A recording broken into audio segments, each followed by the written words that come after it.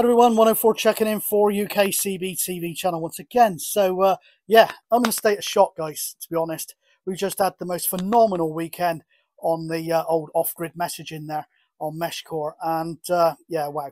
Anyway, I'll tell you all about it, and I will also go through some of the questions raised, comments on my last meshtastic versus MeshCore video.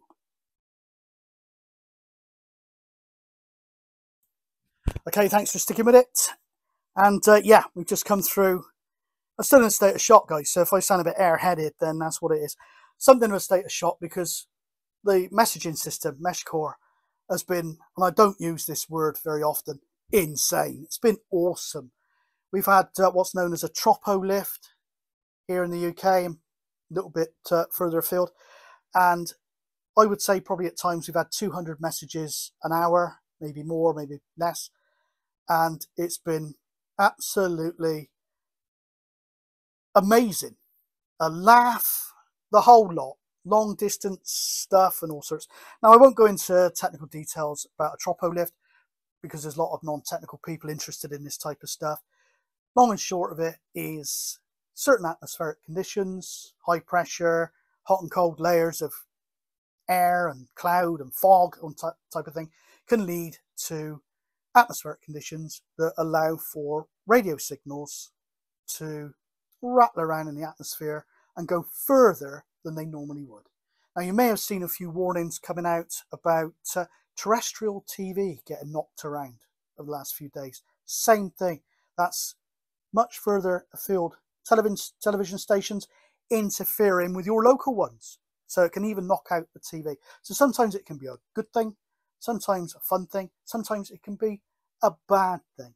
But yeah, it's been absolutely amazing here. Contacts furthest away from me, or it goes through some repeaters, but it's one hell of a thing. Some people have been seeing 18 hops through repeaters, and these repeaters are quite a big distance away. So the enhancement of the Tropo lift has really made it happen. Furthest away from me, probably outfit station guy called Pops up there in Cumbria. No, it's all right up Cumbria way. And that was phenomenal. Been exchanging quite a few messages with the guys over in the east, including Andy K and Nismo and all that over there. Quite a few others, Surrey, I think Kent, all that lot over there. So that was brilliant. Good laugh as well. Now, I'd be a liar to say that every single message that I sent got heard. Every single reply was two-way. It wasn't.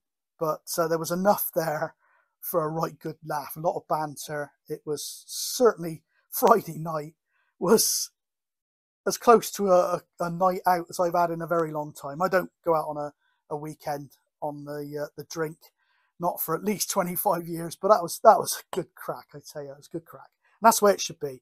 I'm not serious. I can be very serious about stuff, but if I don't have to be serious, I like a laugh and a joke, guys. I really do. Anyway, that was brilliant. Carried on all over the weekend. Come to Sunday night, it's almost like Mother Nature said, right, you've had your fun, and it stopped. But the good thing is prior to the Tropo lift, we had good comms around here and right up through to the Midlands, out through to Wiltshire. And now it's stopped. It's come back down to that level, and we've still got decent messaging locally and a little bit further afield. And it's not going to take an awful lot now for a couple of extra good repeaters, and we'll have the east in all the time, we'll have the north in all the time. I had a couple of people come back to me from Manchester. In fact, if you did see me at all on the old messaging list, let me know in the comments below. That would be fantastic. Freebird, okay, Freebird is me, North Somerset. Okay, so if you did see me or managed to get a message from me or whatever, let me know below and you'll get the old thumbs up. So yeah, absolutely brilliant. So it's back to normal now. The system held up, so we didn't get every single message through, but it held up. Nothing ceased to function. It didn't get saturated, and it worked really well. Only thing, I suppose, some people were saying, and me too, that our contact lists filled up. Mine maxes out at 300. That does vary between different types of hardware, and it necessitated me sort of knocking the last 100 received off just to make some headroom, and that filled up the next day. But there's ways around that. You can turn off the auto add on your contacts and all the rest of it, and yeah, there's ways around that. So it was a nice problem to have, to be honest. So there we go. So I'm not really a DX chaser or anything like that, but that was good fun, guys, and it was a really good stress test for the system. Anyway, let's go back to my previous video now, meshtastic versus MeshCore.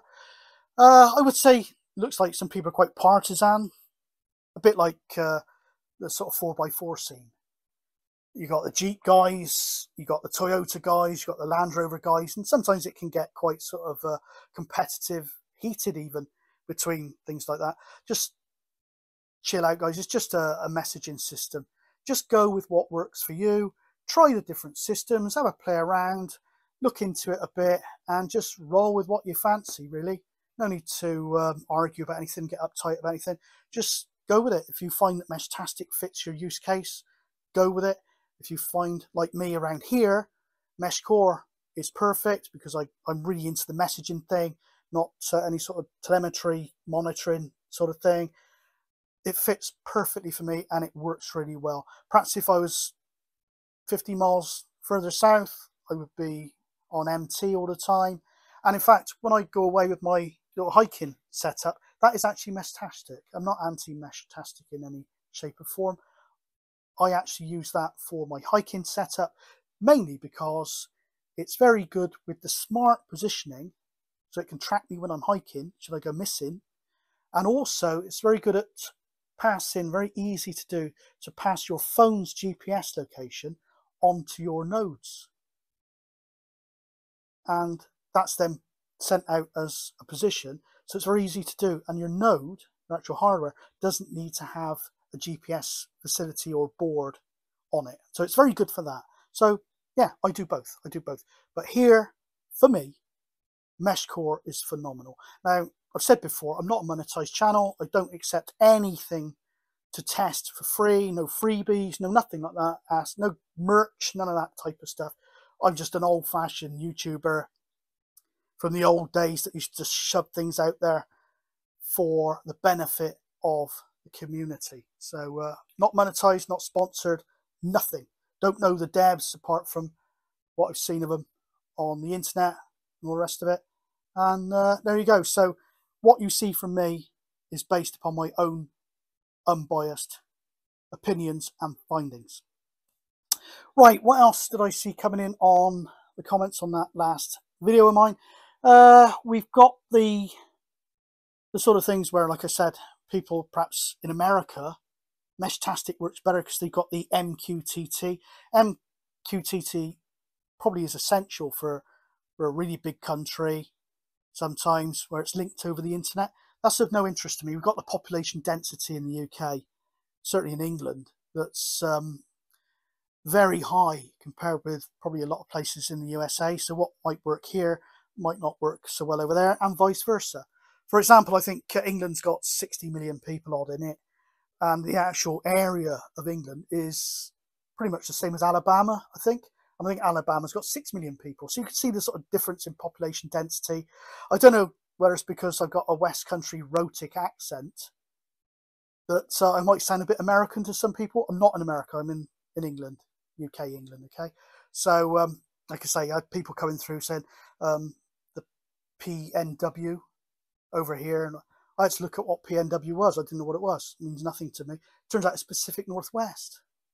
So what might work for that guy, because he was quite sort of forthright in his opinion on MeshCore, fair enough. And what might work for him over there with the MQTT, because he was linking up stuff over MQTT doesn't work for me, or I don't want it to work because I'm not really interested in that. You can do that with MeshCore, but it's not sort of promoted as such. I'll leave a link actually into the fellow Liam Cottle. He did a presentation on MeshCore. I'll leave a link into that video because he'll explain it better, because he's one of the developers.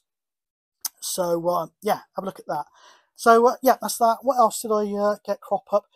A lot of people said, yeah, well, it's a shame you got two competing systems. There's probably more competing systems. Rectilium, not done anything with Rectilium, but yeah, I did think the same actually. I thought, oh no, don't say I've got to choose, and oh, but I changed my mind.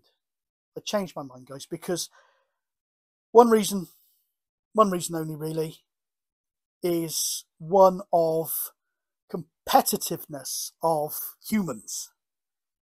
And when you've got a competing system, it will drive people on to develop things, facilities, features, get the bugs out and all the rest of it. It's just human nature to do so. And let's look at the example of a car, perhaps. If there was, say, one car manufacturer, you either bought that car or you had nothing. Say now you wanted a radio, you wanted a cigarette lighter. They turn around and say, tough luck. We've got no plans to introduce those. Say now then another car manufacturer came on the scene and he said, sure, you can have those things. And we'll put that other feature, to have electric windows as well. The first car manufacturer think, we're in trouble here. We need to match them and improve on their system, their vehicle. And that's how these things move on.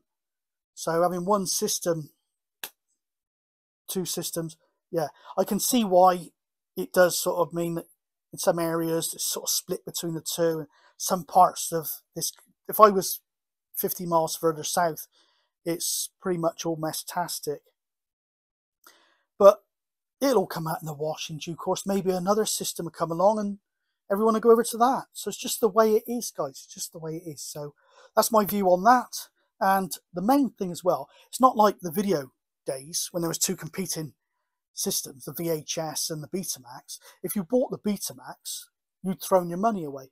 This, you can just reflash one type of board over to the other and vice versa. So it's not a deal breaker, really. If you try one system and it's not working out, you try another system, it's not working out, you can go with whatever suits you best. And that's what I suggest you do. Have a play, have an experiment, try and get into it a bit. And if you put a node up and there's no one else around, then leave it up. There's a lot of people say, I tried it for a couple of hours and there's nobody on, so I switched it off. Sometimes you've got to be the first one, you've got to be the pioneer, you've got to be the first one on the park, you know, first one to the party.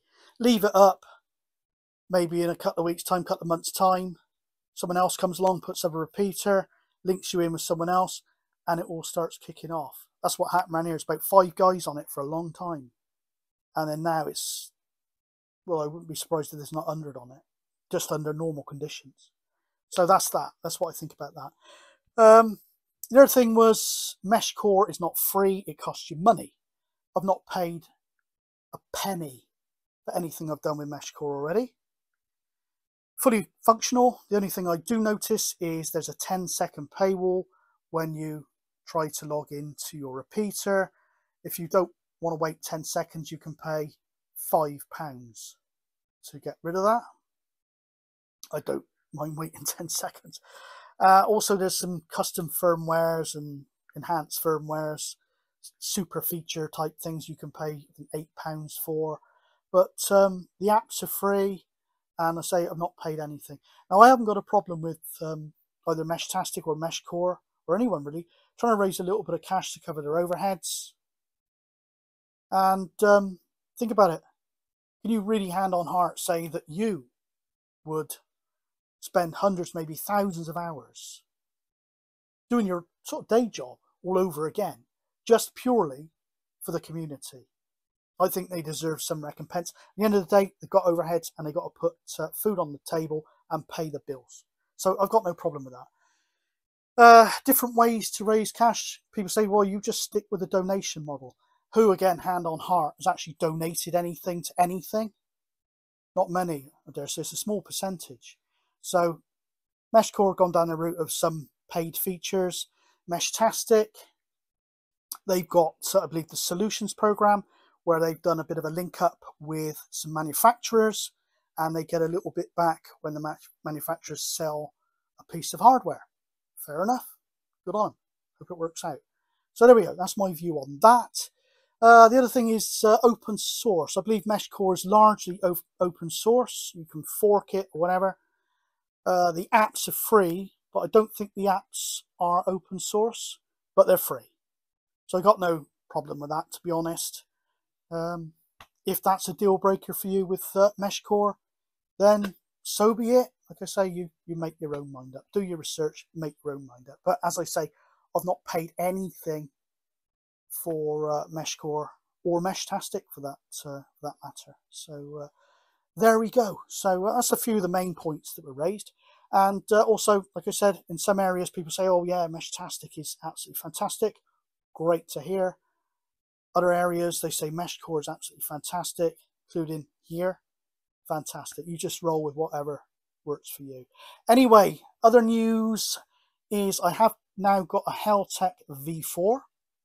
Now, I could have jumped on the bandwagon and shoved a bit of an unboxing and first impressions type video out there. Fair enough, a lot of people do that.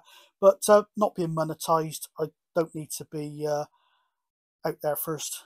I can just soak test it over a period of time, and then I can bring you my findings, having let it run for a while. I wouldn't want to say, yeah, I put a Heltec up and it's fantastic, V4 is the place to be. I wouldn't want to say that, because say now in a week's time, I think actually there's a problem with that, or this is what I've discovered. I wouldn't want anyone to go out and spend money because I said something was great, when it turns out that after I've tested it for a while, it's not. So I will be doing some stuff on the V4. I've got it set up as repeater. I haven't got any test kit for these sort of frequencies, so it won't be particularly technical.